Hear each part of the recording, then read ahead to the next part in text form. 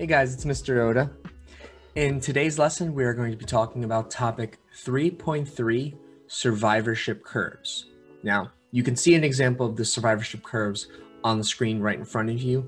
However, this is going to be going over a type of graph that you probably have never seen before. So make sure you're paying attention, make sure that you're taking down notes, and let's get into it. So for our learning objective today, we're simply going to be able to explain survivorship curves. For a skill, the skill that you're going to be worried about is explaining patterns and trends in data to draw conclusions. And as for our essential knowledge, we need to be able to describe what a survivorship curve is, the type 1, 2, and 3, and the differences between those. And we also need to relate this to K-selected and R-selected species, which you learned in topic 3.2. So to start out, what is a survivorship curve? Well, it's not a graph that you've ever seen before because it is what we call a semi-logarithmic graph or a semi-log graph. What this means is if you look on the y-axis, you'll notice that it doesn't go by a scale that you would normally see. It goes up from 1 to 10, and then from 10, it counts in different increments. It goes 10 to 20 to 30 to 40, and then all the way up to 100. On the bottom on the x-axis, it is normal in that it goes from 0 to 100%, and it represents the maximum lifespan of an organism. A survivorship curve shows the relative survival rates of a group of individuals of the same age in a population. So, what this means is when you look at a graph, you're going to see lines of a population, and it's going to show you how likely they are to die at any certain age, from birth up until their maximum lifespan. There are 3 types of these curves. The first type of curve, type 1 survivorship, is a line that looks like an overarch. And this is what they call late loss. The species that this will represent is generally a K-selected species. And what this line shows you is that most of their population lives when they're younger. So they're not likely to die when they're young, but they will die at the end of their lifespan. Some examples of these types of organisms would be humans, gorillas, and other primates.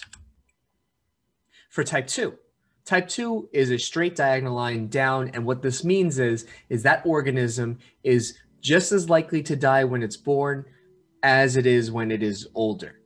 The main example of this would be the bird species that we see in North America.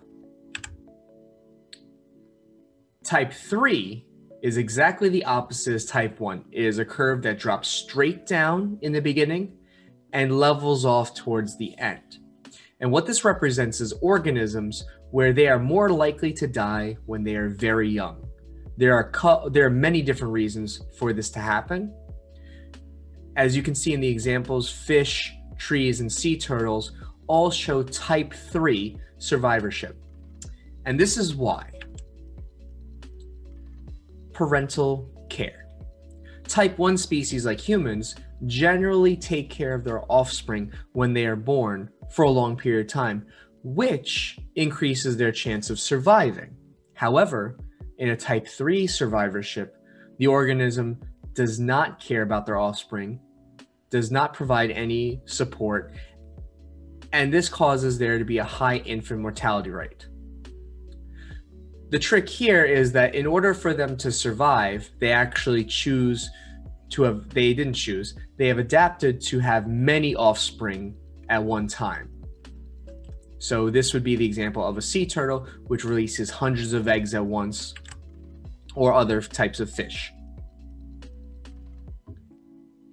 And to go back to this, generally speaking, type 3 species are also R-selected. Like I said, they have many offspring at once, and they are unable to provide the care, so many of them will die when they're young.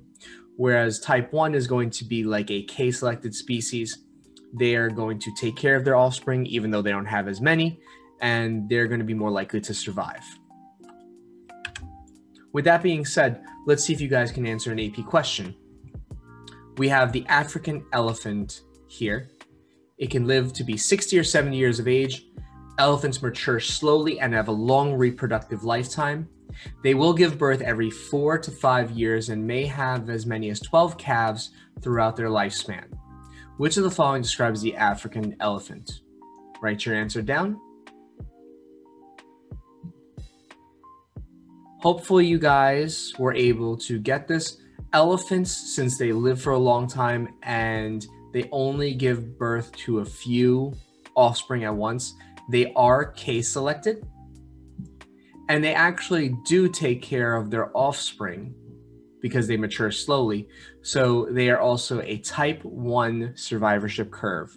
An elephant is not likely to die when it's younger, but it will die when it's in its mature age.